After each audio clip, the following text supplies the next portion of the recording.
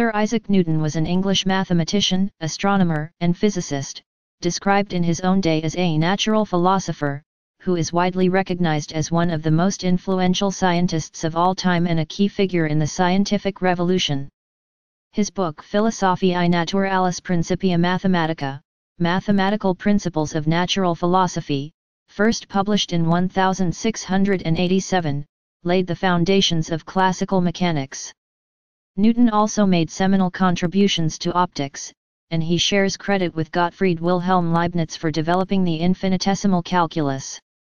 Newton's Principia formulated the laws of motion and universal gravitation that dominated scientists' view of the physical universe for the next 3 centuries.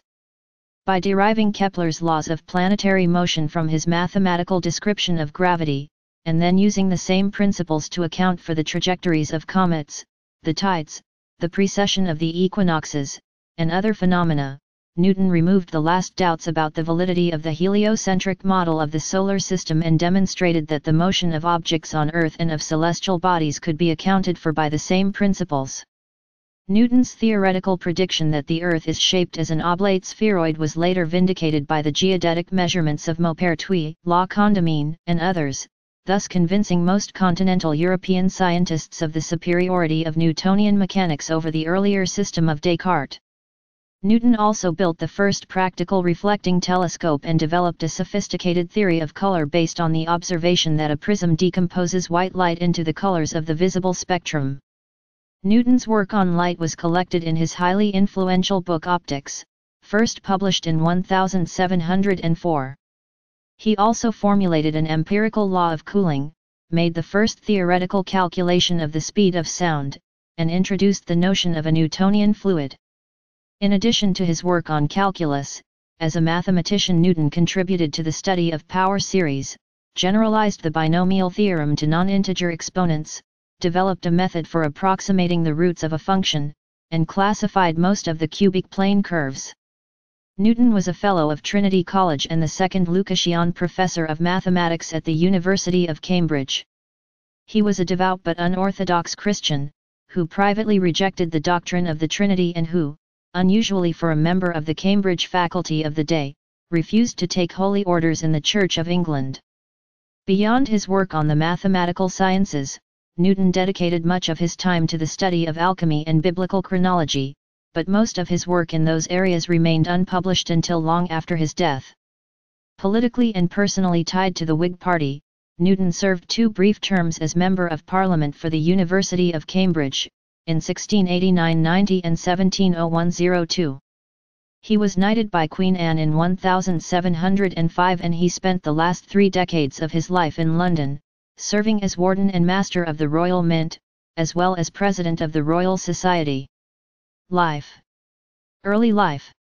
Isaac Newton was born according to the Julian calendar, in use in England at the time, on Christmas Day, December 25, 1642, NS January 4, 1643 an hour or 2 after midnight, at Wool St. Horpe Manor in Wool St. Horpe by Colsterworth, a hamlet in the county of Lincolnshire.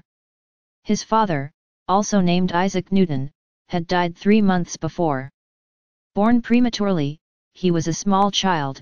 His mother Hannah Asko reportedly said that he could have fit inside a quart mug.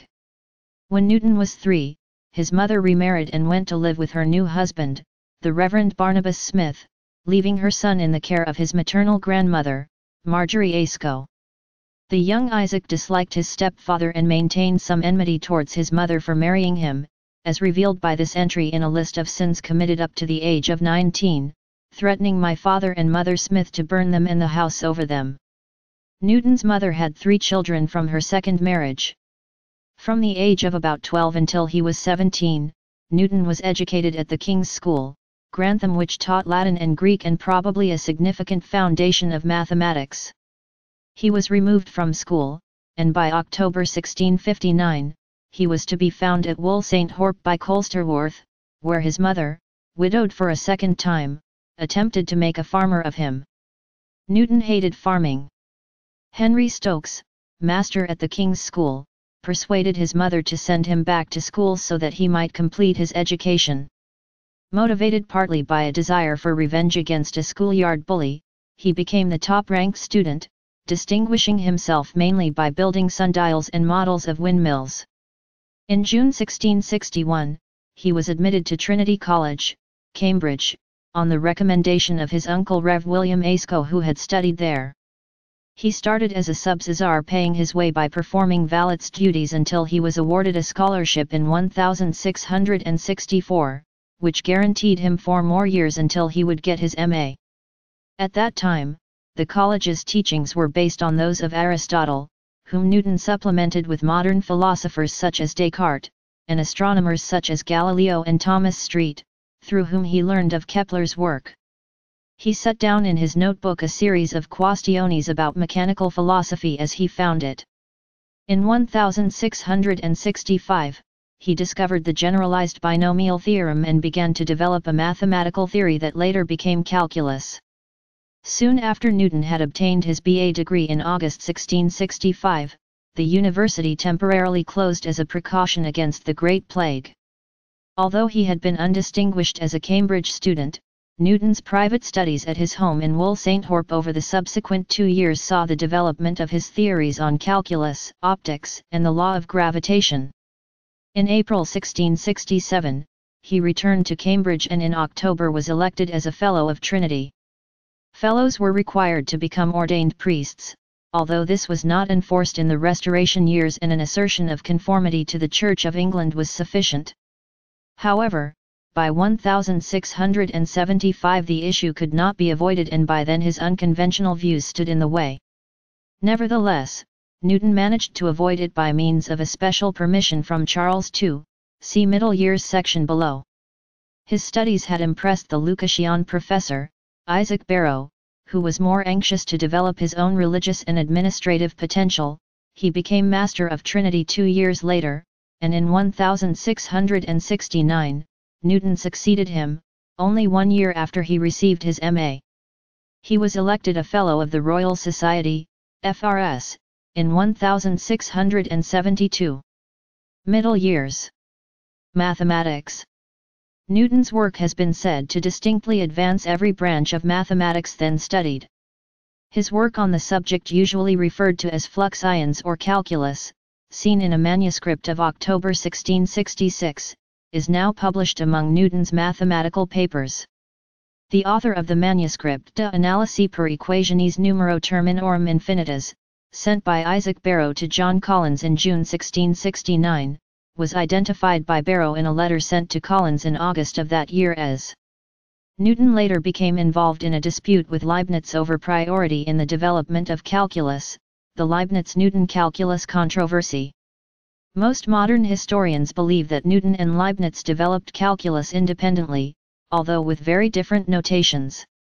Occasionally it has been suggested that Newton published almost nothing about it until 1693, and did not give a full account until 1704, while Leibniz began publishing a full account of his methods in 1684. Leibniz's notation and differential method, nowadays recognized as much more convenient notations, were adopted by continental European mathematicians, and after 1820 or so, also by British mathematicians. Such a suggestion, however, fails to notice the content of calculus which critics of Newton's time and modern times have pointed out in Book 1 of Newton's Principia itself, published 1687, and in its forerunner manuscripts, such as De Motu Corporum in Gyrum, on the motion of bodies in orbit, of 1684. The Principia is not written in the language of calculus either as we know it or as Newton's, later, notation would write it. His work extensively uses calculus in geometric form based on limiting values of the ratios of vanishing small quantities. In the Principia itself, Newton gave demonstration of this under the name of the method of first and last ratios and explained why he put his expositions in this form, remarking also that hereby the same thing is performed as by the method of indivisibles. Because of this, the Principia has been called a book dense with the theory and application of the infinitesimal calculus in modern times and l'equal est presque tout de ce calcul. Nearly all of it is of this calculus, in Newton's time. His use of methods involving one or more orders of the infinitesimally small is present in his De Motu Corporum Ingirum of 1684 and in his papers on motion during the 2 decades preceding 1684. Newton had been reluctant to publish his calculus because he feared controversy and criticism. He was close to the Swiss mathematician Nicolas Fatio de Duillier. In 1691, Duillier started to write a new version of Newton's Principia, and corresponded with Leibniz. In 1693, the relationship between Duillier and Newton deteriorated and the book was never completed. Starting in 1699, other members of the Royal Society, of which Newton was a member, accused Leibniz of plagiarism. The dispute then broke out in full force in 1711 when the Royal Society proclaimed in a study that it was Newton who was the true discoverer and labelled Leibniz a fraud. This study was cast into doubt when it was later found that Newton himself wrote the study's concluding remarks on Leibniz. Thus began the bitter controversy which marred the lives of both Newton and Leibniz until the latter's death in 1716. Newton is generally credited with the generalized binomial theorem, valid for any exponent. He discovered Newton's identities, Newton's method, classified cubic plane curves, polynomials of degree 3 in 2 variables, made substantial contributions to the theory of finite differences, and was the first to use fractional indices and to employ coordinate geometry to derive solutions to Diophantine equations. He approximated partial sums of the harmonic series by logarithms, a precursor to Euler's summation formula, and was the first to use power series with confidence and to revert power series. Newton's work on infinite series was inspired by Simons-Devine's decimals. A very useful modern account of Newton's mathematics was written by the foremost scholar on Newton's mathematics, D.T. Whiteside, or Tom Whiteside. Tom Whiteside translated and edited all of Newton's mathematical writings and at the end of his life wrote a summing up of Newton's work and its impact. This was published in 2013 as a chapter in a book edited by Beckler.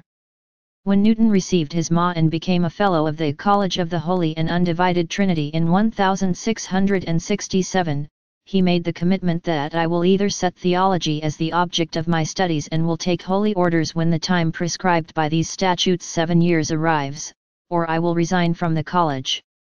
Up till this point he had not thought much about religion and had twice signed his agreement to the 39 Articles, the basis of Church of England doctrine. He was appointed Lucasian Professor of Mathematics in 1669 on Barrow's recommendation.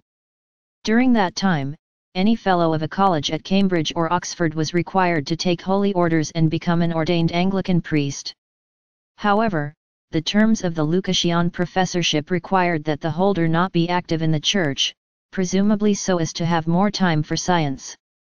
Newton argued that this should exempt him from the ordination requirement, and Charles II, whose permission was needed, accepted this argument. Thus a conflict between Newton's religious views and Anglican orthodoxy was averted. Optics. In 1666, Newton observed that the spectrum of colors exiting a prism in the position of minimum deviation is oblong, even when the light ray entering the prism is circular, which is to say, the prism refracts different colors by different angles. This led him to conclude that color is a property intrinsic to light, a point which had been debated in prior years.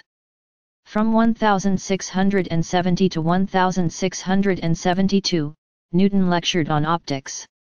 During this period he investigated the refraction of light, demonstrating that the multicolored spectrum produced by a prism could be recomposed into white light by a lens and a second prism. Modern scholarship has revealed that Newton's analysis and resynthesis of white light owes a debt to corpuscular alchemy. He also showed that colored light does not change its properties by separating out a colored beam and shining it on various objects. Newton noted that regardless of whether it was reflected, scattered, or transmitted, it remained the same color. Thus, he observed that color is the result of objects interacting with already colored light rather than objects generating the color themselves. This is known as Newton's theory of color. From this work, he concluded that the lens of any refracting telescope would suffer from the dispersion of light into colors, chromatic aberration. As a proof of the concept, he constructed a telescope using reflective mirrors instead of lenses as the objective to bypass that problem. Wielding the design, the first known functional reflecting telescope, today known as a Newtonian telescope, involved solving the problem of a suitable mirror material and shaping technique. Newton ground his own mirrors out of a custom composition of highly reflective speculum metal, using Newton's rings to judge the quality of the optics for his telescopes. In late 1668 he was able to produce this first reflecting telescope. It was about 8 inches long and it gave a clearer and larger image. In 1671, the Royal Society asked for a demonstration of his reflecting telescope. Their interest encouraged him to publish his notes of colors, which he later expanded into the work Optics. When Robert Hooke criticized some of Newton's ideas, Newton was so offended that he withdrew from public debate. Newton and Hooke had brief exchanges in 1679–80, when Hooke, appointed to manage the Royal Society's correspondence, opened up a correspondence intended to elicit contributions from Newton to Royal Society transactions, which had the effect of stimulating Newton to work out a proof that the elliptical form of planetary orbits would result from a centripetal force inversely proportional to the square of the radius vector. See Newton's law of universal gravitation history and De Motu Corporum in Gyrum. But the two men remained generally on poor terms until Hooke's death. Newton argued that light is composed of particles or corpuscles, which were refracted by accelerating into a denser medium. He verged on sound-like waves to explain the repeated pattern of reflection and transmission by thin films, but still retained his theory of fits that disposed corpuscles to be reflected or transmitted. However, later physicists favored a purely wave-like explanation of light to account for the interference patterns and the general phenomenon of diffraction.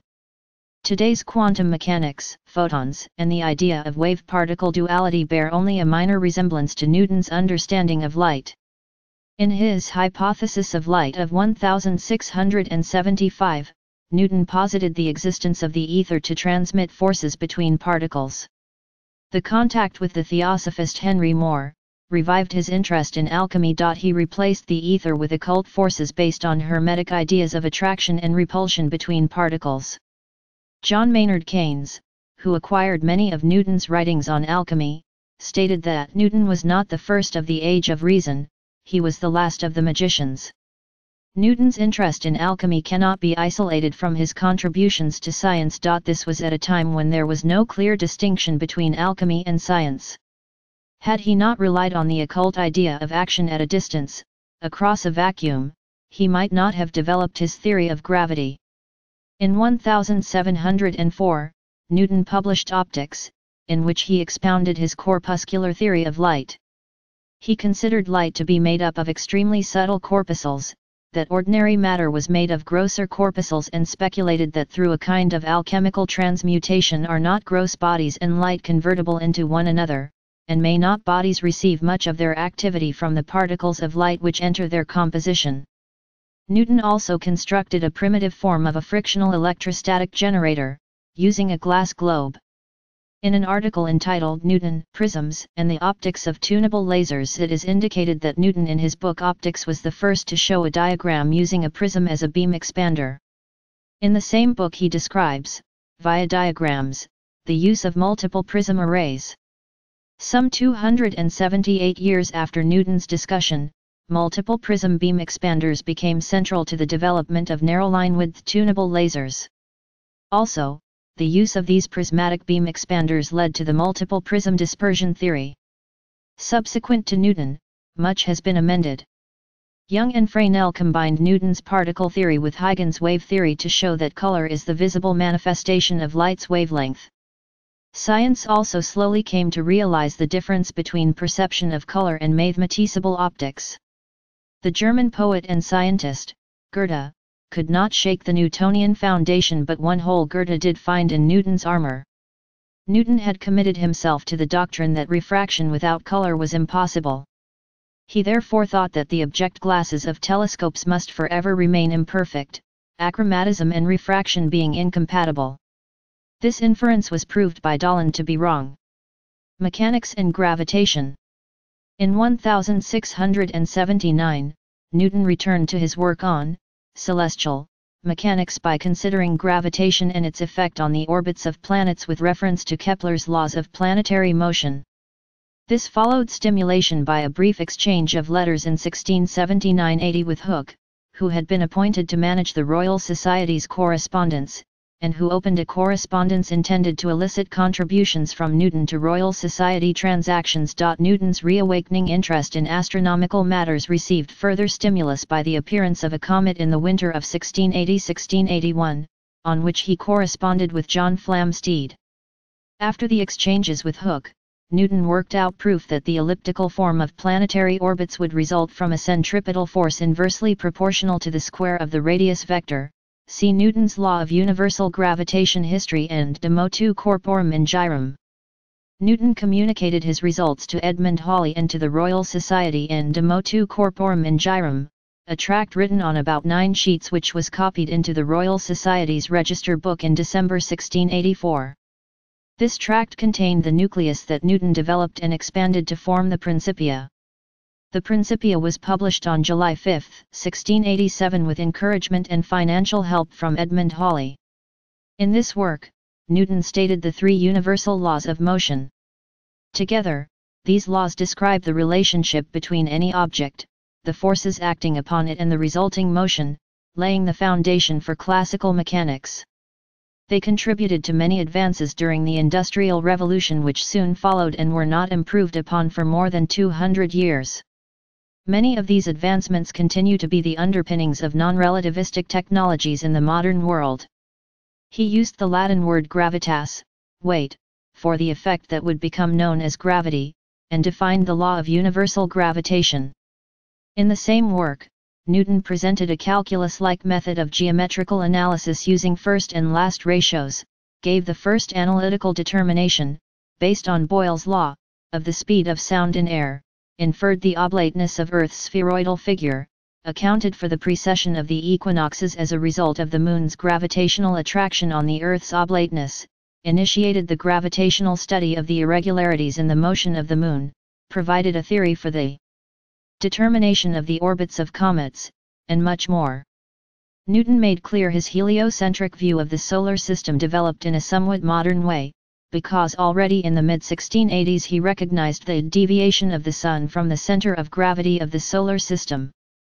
For Newton, it was not precisely the center of the Sun or any other body that could be considered at rest, but rather the common center of gravity of the Earth, the Sun, and all the planets is to be esteemed the center of the world, and this center of gravity either is at rest or moves uniformly forward in a right line. Newton adopted the at rest alternative in view of common consent that the center, wherever it was at rest. Newton's postulate of an invisible force able to act over vast distances led to him being criticized for introducing occult agencies into science. Later, in the second edition of the Principia, 1713, Newton firmly rejected such criticisms in a concluding general scholium, writing that it was enough that the phenomena implied a gravitational attraction, as they did, but they did not so far indicate its cause, and it was both unnecessary and improper to frame hypotheses of things that were not implied by the phenomena. Here Newton used what became his famous expression hypotheses non fingo. With the Principia, Newton became internationally recognized. He acquired a circle of admirers, including the Swiss-born mathematician Nicolas Fatio de Duillier. Classification of cubics. Descartes was the most important early influence on Newton the mathematician. Newton classified the cubic curves in the plane. He found 72 of the 78 species of cubics. He also divided them into 4 types, satisfying different equations, and in 1717 Stirling, probably with Newton's help, proved that every cubic was one of these 4 types. Newton also claimed that the 4 types could be obtained by plane projection from one of them, and this was proved in 1731. Later life. In the 1690s, Newton wrote a number of religious tracts dealing with the literal and symbolic interpretation of the Bible. A manuscript Newton sent to John Locke in which he disputed the fidelity of 1 John 5:7 and its fidelity to the original manuscripts of the New Testament, remained unpublished until 1785. Even though a number of authors have claimed that the work might have been an indication that Newton disputed the belief in Trinity, others assure that Newton did question the passage but never denied Trinity as such. His biographer, scientist Sir David Brewster, who compiled his manuscripts for over 20 years, wrote about the controversy in well-known book Memoirs of the Life, Writings, and Discoveries of Sir Isaac Newton, where he explains that Newton questioned the veracity of those passages, but he never denied the doctrine of Trinity as such. Brewster states that Newton was never known as an Arian during his lifetime. It was first William Whiston, an Arian, who argued that Sir Isaac Newton was so hardy for the Baptists, as well as for the Usbeans or Arians, that he sometimes suspected these two were the two witnesses in the Revelations, while other like Hopton Haynes, a Mint employee and humanitarian, mentioned to Richard Barron, that Newton held the same doctrine as himself. Later works The Chronology of Ancient Kingdoms Amended, 1728, and Observations upon the Prophecies of Daniel and the Apocalypse of St. John, 1733, were published after his death. He also devoted a great deal of time to alchemy, see above. Newton was also a member of the Parliament of England for Cambridge University in 1689-90 and 1701-2, but according to some accounts his only comments were to complain about a cold draught in the chamber and request that the window be closed. He was however noted by Cambridge diarist Abraham de la Prime as having rebuked students who were frightening local residents by claiming that a house was haunted. Newton moved to London to take up the post of Warden of the Royal Mint in 1696, a position that he had obtained through the patronage of Charles Montague, 1st Earl of Halifax, then Chancellor of the Exchequer. He took charge of England's great recoining, somewhat treading on the toes of Lord Lucas, Governor of the Tower, and securing the job of Deputy Controller of the temporary Chester branch for Edmund Hawley. Newton became perhaps the best-known master of the mint upon the death of Thomas Neal in 1699, a position Newton held for the last 30 years of his life. These appointments were intended as sinecures, but Newton took them seriously, retiring from his Cambridge duties in 1701, and exercising his power to reform the currency and punish clippers and counterfeiters. As warden, and afterwards master, of the Royal Mint, Newton estimated that 20% of the coins taken in during the Great Recoinage of 1696 were counterfeit. Counterfeiting was high treason, punishable by the felon being hanged, drawn, and quartered. Despite this, convicting even the most flagrant criminals could be extremely difficult. However, Newton proved equal to the task. Disguised as a habitué of bars and taverns, he gathered much of that evidence himself. For all the barriers placed to prosecution, and separating the branches of government, English law still had ancient and formidable customs of authority. Newton had himself made a justice of the peace in all the home counties. There is a draft of a letter regarding this matter stuck into Newton's personal first edition of his Philosophiae Naturalis Principia Mathematica, which he must have been amending at the time. Then he conducted more than 100 cross-examinations of witnesses, informers, and suspects between June 1698 and Christmas 1699. Newton successfully prosecuted 28 coiners. As a result of a report written by Newton on September 21, 1717 to the Lords Commissioners of His Majesty's Treasury, the bimetallic relationship between gold coins and silver coins was changed by royal proclamation on December 22, 1717, forbidding the exchange of gold guineas for more than 21 silver shillings. This inadvertently resulted in a silver shortage, as silver coins were used to pay for imports, while exports were paid for in gold, effectively moving Britain from the silver standard to its first gold standard. It is a matter of debate as whether he intended to do this or not. It has been argued that Newton conceived of his work at the Mint as a continuation of his alchemical work. Newton was made President of the Royal Society in 1703 and an associate of the French Académie des Sciences. In his position at the Royal Society, Newton made an enemy of John Flamsteed, the Astronomer Royal, by prematurely publishing Flamsteed's Historia Coelestis Britannica, which Newton had used in his studies. In April 1705, Queen Anne knighted Newton during a royal visit to Trinity College, Cambridge. The knighthood is likely to have been motivated by political considerations connected with the parliamentary election in May 1705, rather than any recognition of Newton's scientific work or services as Master of the Mint. Newton was the second scientist to be knighted, after Sir Francis Bacon. Newton was one of many people who lost heavily when the South Sea Company collapsed. Their most significant trade was slaves, and according to his niece, he lost around £20,000. Towards the end of his life, Newton took up residence at Cranberry Park, near Winchester with his niece and her husband, until his death in 1727. His half-niece, Catherine Barton Condit, served as his hostess in social affairs at his house on Jermyn Street in London. He was her very loving uncle, according to his letter to her when she was recovering from smallpox. Newton died in his sleep in London on March 20, 1727, OS March 20, 1726, NS March 31, 1727, and was buried in Westminster Abbey. Voltaire may have been present at his funeral. A bachelor, he had divested much of his estate to relatives during his last years, and died intestate. His papers went to John Condit and Catherine Barton. After his death, Newton's hair was examined and found to contain mercury, probably resulting from his alchemical pursuits. Mercury poisoning could explain Newton's eccentricity in late life. Personal relations. Although it was claimed that he was once engaged, Newton never married.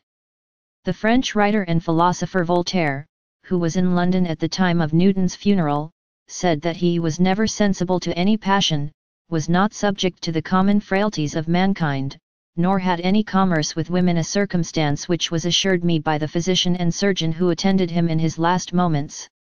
The widespread belief that he died a virgin has been commented on by writers such as mathematician Charles Hutton, economist John Maynard Keynes, and physicist Carl Sagan. Newton did have a close friendship with the Swiss mathematician Nicolas Fatio de Duillier, whom he met in London around 1690. Their intense relationship came to an abrupt and unexplained end in 1693, and at the same time Newton suffered a nervous breakdown. Some of their correspondence has survived. In September of that year, Newton had a breakdown which included sending wild accusatory letters to his friends Samuel Pepys and John Locke. His note to the latter included the charge that Locke endeavoured to embroil me with woman. After death. Fame. The mathematician Joseph Louis Lagrange often said that Newton was the greatest genius who ever lived, and once added that Newton was also the most fortunate, for we cannot find more than once a system of the world to establish. English poet Alexander Pope was moved by Newton's accomplishments to write the famous epitaph. Nature and nature's laws lay hid in night. God said, "Let Newton be," and all was light. Newton himself had been rather more modest of his own achievements, famously writing in a letter to Robert Hooke in February 1676. "If I have seen further, it is by standing on the shoulders of giants." Two writers think that the above quotation, written at a time when Newton and Hooke were in dispute over optical discoveries, was an oblique attack on Hooke, said to have been short and hunchbacked, rather than or in addition to a statement of modesty. On the other hand, the widely known proverb about standing on the shoulders of giants, published among others by 17th-century poet George Herbert, a former orator of the University of Cambridge and Fellow of Trinity College, in his Jacula Prudentum, 1651, had as its main point that a dwarf on a giant's shoulders sees farther of the two, and so its effect as an analogy would place Newton himself rather than Hooke as the dwarf. In a later memoir, Newton wrote, "I do not know what I may appear to the world, but to myself I seem to have been only like a boy playing on the seashore, and diverting myself in now and then finding a smoother pebble or a prettier shell than ordinary, whilst the great ocean of truth lay all undiscovered before me." In 1816, a tooth said to have belonged to Newton was sold for £730, $3,633, in London to an aristocrat who had it set in a ring. The Guinness World Records 2002 classified it as the most valuable tooth, which would value approximately £25,000, $35,700, in late 2001. Who bought it and who currently has it has not been disclosed. Albert Einstein kept a picture of Newton on his study wall alongside ones of Michael Faraday and James Clerk Maxwell. Newton remains influential to today's scientists, as demonstrated by a 2005 survey of members of Britain's Royal Society, formerly headed by Newton, asking who had the greater effect on the history of science, Newton or Einstein. Royal Society scientists deemed Newton to have made the greater overall contribution. In 1999, an opinion poll of 100 of today's leading physicists voted Einstein the greatest physicist ever, with Newton the runner-up, while a parallel survey of rank-and-file physicists by the site PhysicsWeb gave the top spot to Newton. Commemorations. Newton's monument, 1731, can be seen in Westminster Abbey, at the north of the entrance to the choir against the choir screen, near his tomb. It was executed by the sculptor Michael Risbach, 1694–1770, in white and grey marble with design by the architect William Kent. The monument features a figure of Newton reclining on top of a sarcophagus, his right elbow resting on several of his great books and his left hand pointing to a scroll with a mathematical design. Above him is a pyramid and a celestial globe showing the signs of the zodiac and the path of the comet of 1680. A relief panel depicts Putty using instruments such as a telescope and prism. The Latin inscription on the base translates as "Here is buried Isaac Newton, knight, who by a strength of mind almost divine, and mathematical principles peculiarly his own, explored the course and figures of the planets, the paths of comets, the tides of the sea, the dissimilarities in rays of light, and, what no other scholar has previously imagined, the properties of the colors thus produced." Diligent, sagacious, and faithful, in his expositions of nature, antiquity, and the Holy Scriptures, he vindicated by his philosophy the majesty of God mighty and good, and expressed the simplicity of the gospel in his manners. Mortals rejoice that there has existed such and so great an ornament of the human race. He was born on December 25, 1642, and died on March 20, 17267. Translation from G. L. Smith, The Monuments and Genii of St. Paul's Cathedral, and of Westminster Abbey, 1826, 2, 7034. Block quote. From 1978 until 1988, an image of Newton designed by Harry Ecclestone appeared on Series D £1 banknotes issued by the Bank of England, the last £1 notes to be issued by the Bank of England. Newton was shown on the reverse of the notes holding a book and accompanied by a telescope, a prism, and a map of the solar system. A statue of Isaac Newton, looking at an apple at his feet, can be seen at the Oxford University Museum of Natural History. A large bronze statue, Newton, after William Blake, by Edoardo Bolazzi, dated 1995 and inspired by Blake's etching, dominates the piazza of the British Library in London. Religious views. Although born into an Anglican family, by his 30s Newton held a Christian faith that, had it been made public, would not have been considered orthodox by mainstream Christianity. In recent times he has been described as a heretic. By 1672 he had started to record his theological researches in notebooks which he showed to no one and which have only recently been examined. They demonstrate an extensive knowledge of early church writings and show that in the conflict between Athanasius and Arius which defined the creed, he took the side of Arius, the loser, who rejected the conventional view of the Trinity. Newton recognized Christ as a divine mediator between God and man, who was subordinate to the Father who created him. He was especially interested in prophecy, but for him, the great apostasy was Trinitarianism. Newton tried unsuccessfully to obtain one of the two fellowships that exempted the holder from the ordination requirement.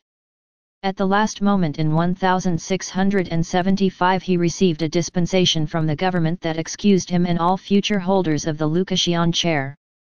In Newton's eyes, worshipping Christ as God was idolatry, to him the fundamental sin. Historian Stephen D. Snob-Elin says of Newton, Isaac Newton was a heretic. But, he never made a public declaration of his private faith which the orthodox would have deemed extremely radical. He hid his faith so well that scholars are still unraveling his personal beliefs. Snob-Elon concludes that Newton was at least a Socinian sympathizer. He owned and had thoroughly read at least 8 Socinian books, possibly an Arian and almost certainly an anti-Trinitarian. In a minority view, T.C. Pfazenmaye argues that Newton held the Eastern Orthodox view on the Trinity. However, this type of view has lost support of late with the availability of Newton's theological papers, and now most scholars identify Newton as an anti-Trinitarian monotheist. Although the laws of motion and universal gravitation became Newton's best-known discoveries, he warned against using them to view the universe as a mere machine, as if akin to a great clock. He said, "Gravity explains the motions of the planets, but it cannot explain who set the planets in motion. God governs all things and knows all that is or can be done." Along with his scientific fame, Newton's studies of the Bible and of the early Church Fathers were also noteworthy. Newton wrote works on textual criticism, most notably an historical account of 2 notable corruptions of Scripture and observations upon the prophecies of Daniel, and the Apocalypse of St. John. He placed the crucifixion of Jesus Christ at April 3, AD 33, which agrees with one traditionally accepted date. He believed in a rationally immanent world, but he rejected the hylozoism implicit in Leibniz and Baruch Spinoza. The ordered and dynamically informed universe could be understood, and must be understood, by an active reason. In his correspondence, Newton claimed that in writing the Principia I had an eye upon such principles as might work with considering men for the belief of a deity. He saw evidence of design in the system of the world. Such a wonderful uniformity in the planetary system must be allowed the effect of choice. But Newton insisted that divine intervention would eventually be required to reform the system, due to the slow growth of instabilities. For this, Leibniz lampooned him, "God Almighty wants to wind up his watch from time to time, otherwise it would cease to move." He had not, it seems, sufficient foresight to make it a perpetual motion. Newton's position was vigorously defended by his follower Samuel Clarke in a famous correspondence. A century later, Pierre-Simon Laplace's work Celestial Mechanics had a natural explanation for why the planet orbits don't require periodic divine intervention. Effect on religious thought.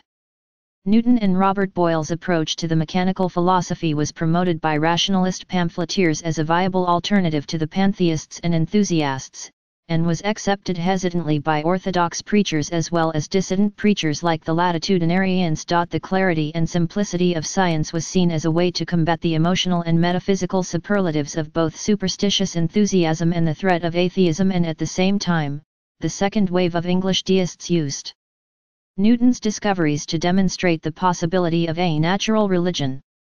The attacks made against pre-Enlightenment magical thinking, and the mystical elements of Christianity, were given their foundation with Boyle's mechanical conception of the universe. Newton gave Boyle's ideas their completion through mathematical proofs and, perhaps more importantly, was very successful in popularizing them. Occult. In a manuscript he wrote in 1704 in which he describes his attempts to extract scientific information from the Bible, he estimated that the world would end no earlier than 2060. In predicting this he said, "This I mention not to assert when the time of the end shall be, but to put a stop to the rash conjectures of fanciful men who are frequently predicting the time of the end, and by doing so bring the sacred prophecies into discredit as often as their predictions fail." Alchemy. In the character of Morton Opperly in Poor Superman, 1951, speculative fiction author Fritz Leiber says of Newton, "Everyone knows Newton as the great scientist. Few remember that he spent half his life muddling with alchemy, looking for the philosopher's stone. That was the pebble by the seashore he really wanted to find." Of an estimated 10 million words of writing in Newton's papers, about 1 million deal with alchemy. Many of Newton's writings on alchemy are copies of other manuscripts, with his own annotations. Alchemical texts mix artisanal knowledge with philosophical speculation, often hidden behind layers of wordplay, allegory, and imagery to protect craft secrets. Some of the content contained in Newton's papers could have been considered heretical by the Church. In 1888, after spending 16 years cataloguing Newton's papers, Cambridge University kept a small number and returned the rest to the Earl of Portsmouth. In 1936, a descendant offered the papers for sale at Sotheby's. The collection was broken up and sold for a total of about £9,000. John Maynard Keynes was one of about 36 bidders who obtained part of the collection at auction. Keynes went on to reassemble an estimated half of Newton's collection of papers on alchemy before donating his collection to Cambridge University in 1946. All of Newton's known writings on alchemy are currently being put online in a project undertaken by Indiana University, The Chemistry of Isaac Newton. Quote, Newton's fundamental contributions to science include the quantification of gravitational attraction, the discovery that white light is actually a mixture of immutable spectral colors, and the formulation of the calculus. Yet there is another, more mysterious side to Newton that is imperfectly known, a realm of activity that spanned some 30 years of his life, although he kept it largely hidden from his contemporaries and colleagues. We refer to Newton's involvement in the discipline of alchemy, or as it was often called in 17th century England, chemistry. Enlightenment philosophers. Enlightenment philosophers chose a short history of scientific predecessors Galileo, Boyle, and Newton principally as the guides and guarantors of their applications of the singular concept of nature and natural law to every physical and social field of the day. In this respect, the lessons of history and the social structures built upon it could be discarded. It was Newton's conception of the universe based upon natural and rationally understandable laws that became one of the seeds for Enlightenment ideology. Locke and Voltaire applied concepts of natural law to political systems advocating intrinsic rights, the physiocrats and Adam Smith applied natural conceptions of psychology and self-interest to economic systems, and sociologists criticized the current social order for trying to fit history into natural models of progress. Monbiot and Samuel Clarke resisted elements of Newton's work, but eventually rationalized it to conform with their strong religious views of nature. Apple incident. Newton himself often told the story that he was inspired to formulate his theory of gravitation by watching the fall of an apple from a tree. Although it has been said that the apple story is a myth and that he did not arrive at his theory of gravity in any single moment, acquaintances of Newton, such as William Stukeley, whose manuscript account of 1752 has been made available by the Royal Society, do in fact confirm the incident, though not the cartoon version that the apple actually hit Newton's head. Stukeley recorded in his Memoirs of Sir Isaac Newton's life a conversation with Newton in Kensington on April 15, 1726. We went into the garden, and drank thea under the shade of some apple trees, only he, and myself. Amidst other discourse, he told me, he was just in the same situation, as when formerly, the notion of gravitation came into his mind.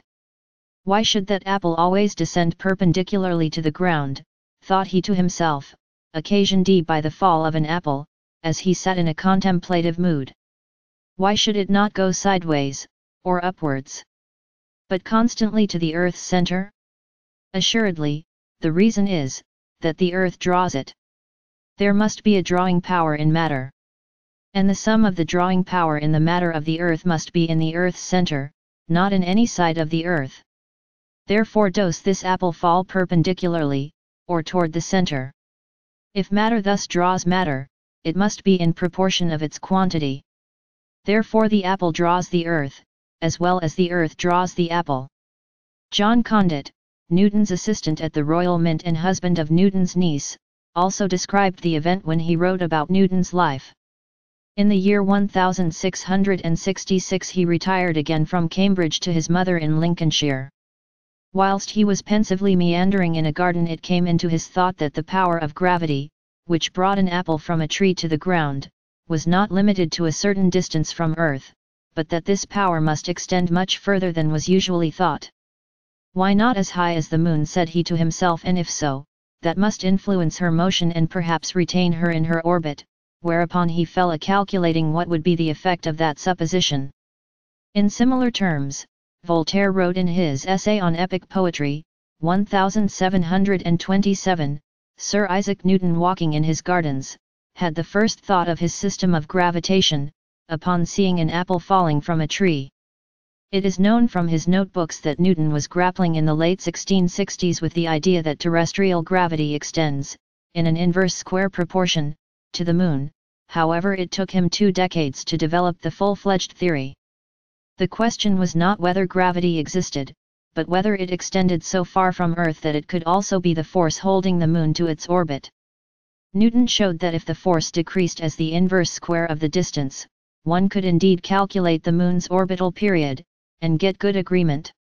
He guessed the same force was responsible for other orbital motions, and hence named it universal gravitation. Various trees are claimed to be the apple tree which Newton describes. The King's School, Grantham, claims that the tree was purchased by the school, uprooted and transported to the headmaster's garden some years later. The staff of the, now, National Trust-owned Woolsainthorpe Manor dispute this, and claim that a tree present in their gardens is the one described by Newton. A descendant of the original tree can be seen growing outside the main gate of Trinity College, Cambridge, below the room Newton lived in when he studied there. The National Fruit Collection at Brogdale can supply grafts from their tree, which appears identical to Flower of Kent, a coarse-fleshed cooking variety.